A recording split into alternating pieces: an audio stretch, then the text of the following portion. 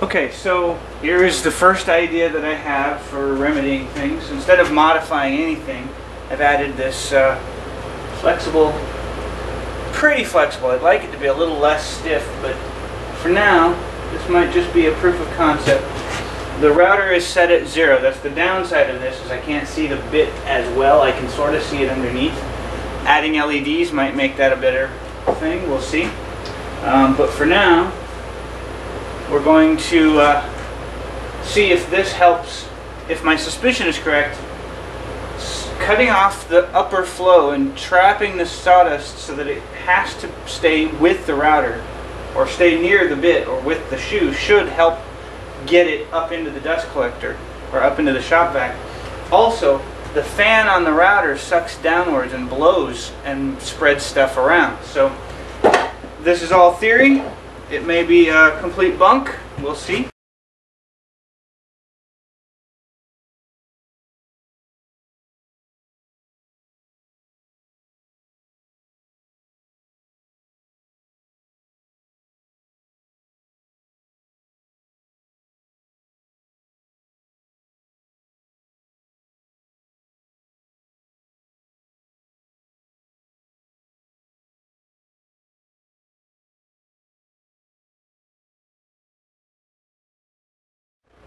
Okay, that was much better. I don't know if you can see it on the screen, but there is some dust, but it's barely any by comparison.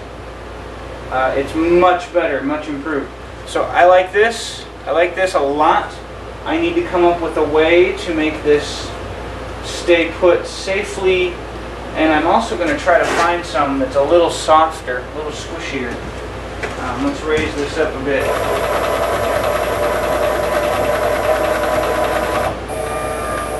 I think this is my best bet. I will do nothing to modify the shoe, I don't think.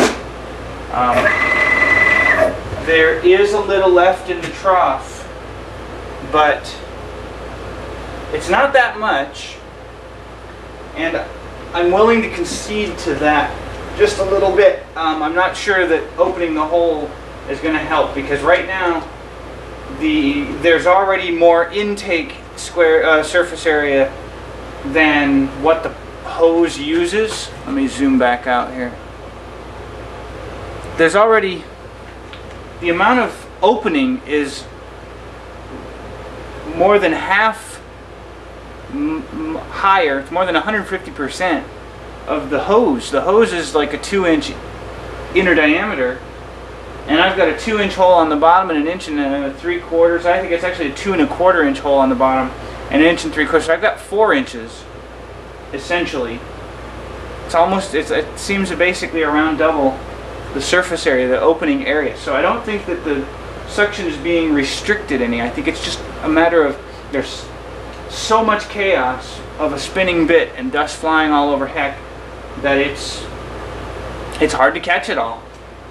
The best thing I can do is contain it. And this thing, it's pretty stretchy, you see, but it takes a fair bit of force to get it that low. It's not too bad. It's not enough to make me worry about the structure of the dust port. It's the shoe is sturdy enough for it. But I would love a little bit more flexibility, and I've seen some that's uses a thinner membrane. This stuff is fairly thick and it's got a fair amount of resistance. I've seen some that's thinner, and if I can find some that's clearer, that would be even better, but I'm skeptical of that because this stuff started out as clear as the polycarb, so I may just have to live with it not being. So another thought I have is I have to watch that I don't impede the bit changes and getting at the router collet. There's another factor that I haven't mentioned too much is I designed my holder, my router holder, so that I could move the router up and into a full inch just in case I have some really long bit and I needed the clearance. Because right now you can see this bit, I don't know if you can see it, but the bit is a very long bit and it's already hanging below the clearance here. So that's my sort of insurance. I have another longer bit than that that could potentially give me fits there. So I built in the ability to move the router up. Now I may never need to, it may never be required, but I'd like to avoid making something I built into the system unusable so early on. So I'm wandering around my head in this, trying to come up with how I can deal with this. There's one option is it sits attached up here somehow, and with maybe a way to hold it up so I can change bits, or leave it down here, which might be easiest, because there's enough room for the router to fit in there. It's almost an inch, almost a full inch in diameter larger. So maybe just popping it right there and holding it and making it so it stays there. Glue it down, silicone, something. And then the router just falls into it. I don't know, I think the seal is possibly vital, but maybe not as vital. It might be fine. So that's test number 2. I'm fine with it. I'm considering that almost perfect success to me, because there's very little dust here. I get more dust off the table saw, and I'm happy with my table saw's dust collection. I get more dust off my miter saw, and I'm very happy with my miter saw's dust collection. I can be happy with what little dust ends up here, and it seems to be big pieces. It's not a cloud. I saw no clouds. I even tried. I plunged pretty fast to try.